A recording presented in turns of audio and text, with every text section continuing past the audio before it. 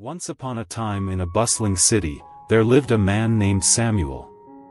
He was an ordinary man with an ordinary job, working diligently in a cramped cubicle from 9 to 5.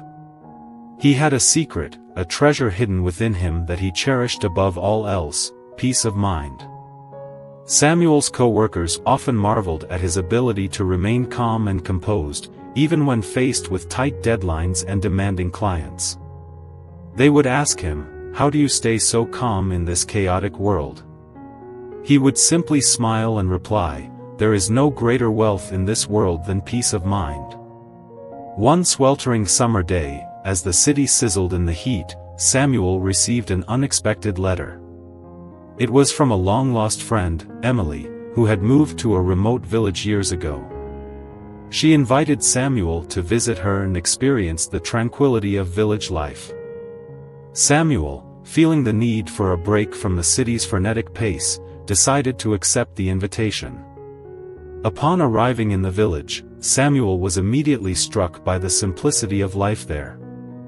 The air was crisp, and the only sounds were the rustling leaves and the gentle babbling of a nearby stream.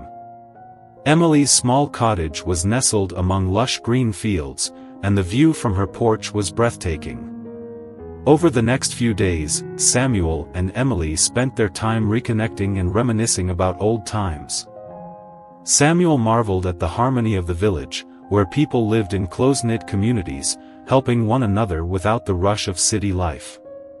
He learned about their sustainable farming practices, their appreciation for nature, and their simple yet fulfilling way of life.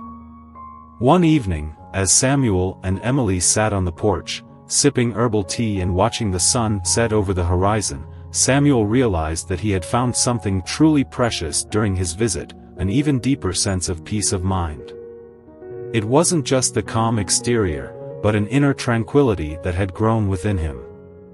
Emily, noticing Samuel's contentment, smiled and said, "You see, my dear friend, there is no greater wealth in this world than peace of mind. It's not about where you are, it's about finding it within yourself." Samuel nodded, knowing that he had discovered a priceless treasure. As he returned to the city, he carried the serenity of the village with him. He continued to work in his cubicle, but now with a newfound perspective. No matter how chaotic the world around him became, he held on to his peace of mind, a treasure far more valuable than any riches.